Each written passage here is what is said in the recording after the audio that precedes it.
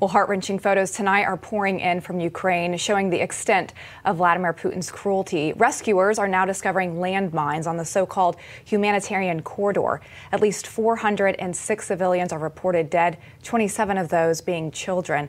Children like this 18-month-old boy who died after his home was bombed in the city of Mariupol over the weekend. He was rushed to the hospital, but sadly, he didn't survive. Well, with the death toll continuing to climb and dozens of hospitals destroyed, Samaritan's Purse is sending much-needed help to Ukraine. They're setting up an emergency field hospital in the outskirts of Lviv in Ukraine. Joining us now on those efforts and how you can help is the president and CEO of Samaritan's Purse and the Billy Graham Evangelistic Association, Franklin Graham. Franklin, it's so good to see you. Sorry it's under these circumstances, but you know, Samaritan's Purse sets up field hospitals all over the world. Talk to us about the capabilities of this field hospital, and is it any different from how you all have operated in past scenarios? Well, this one, of course, Lindsay, is set up for trauma. It's a Tier 2 hospital. It'll have 2 operating theaters, emergency room, X-ray, laboratory, 58 beds. We're set up in Lviv, is where we've got it set up. We should see our first patients. Probably sometime on Wednesday is when we'll see the first patients. You know, Franklin, what I think is unique is you've got Putin not abiding by the Geneva Conventions. He's attacking civilians, schools, hospitals, residential areas. So, one, have you guys ever been in a situation like this where there's active fire coming your way? And two, what are the extraordinary circumstances that you and your staff are having to take because of this?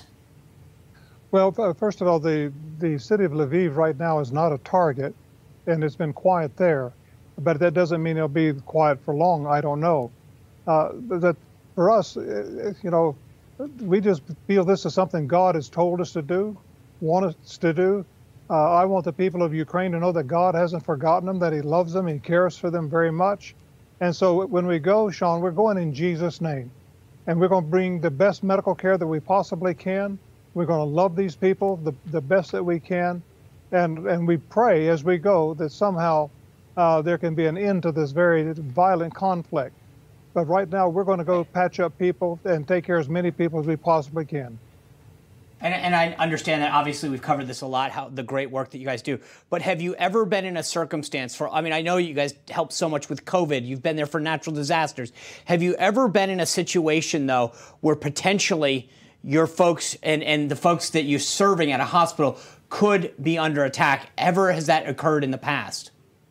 Yes, that has. In northern Iraq, when we were outside of Mosul, when the Iraqi army was trying to take Mosul back from ISIS, we were just 11 miles from Mosul at that time. And so we were always afraid there was car bombs.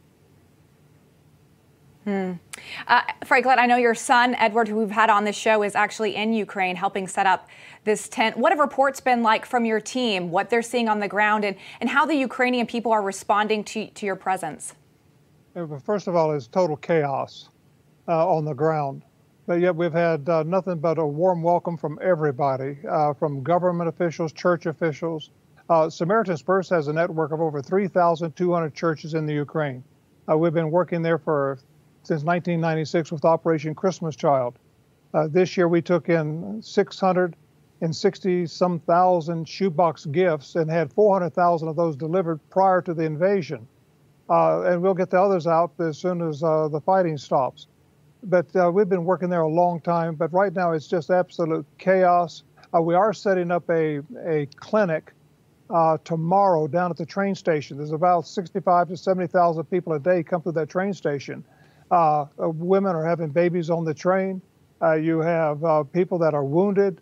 There are emergency, all kinds of just healthcare emergencies, and there's nobody there at the train station to take care of them.